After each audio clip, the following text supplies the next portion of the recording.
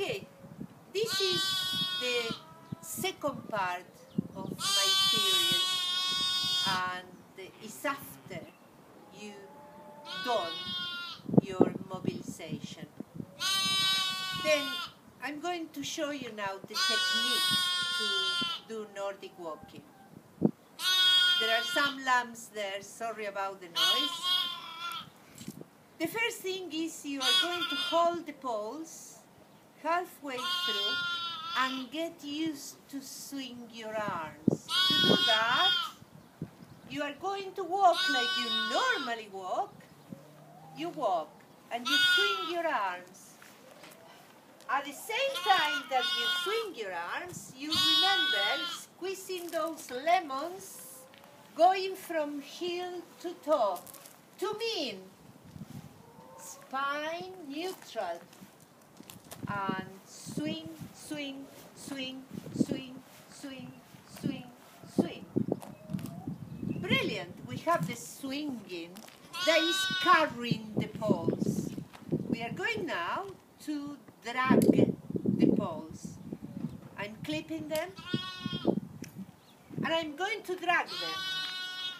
How do I drag them? Simple. At my side, and I'm going to walk. And again, heel to toe, to mean neutral spine. Swing those arms. Swing those arms. You are dragging them, getting used to them. But now, I need to control them. How do I control a pair of poles? Very easy.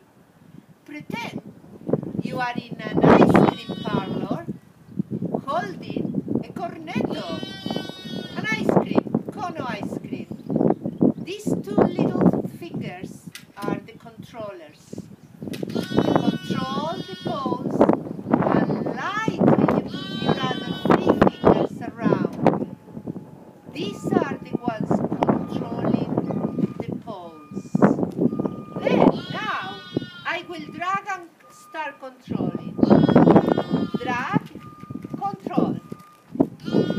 As soon as my little fingers start making some effort in controlling those poles, I feel the need of planting.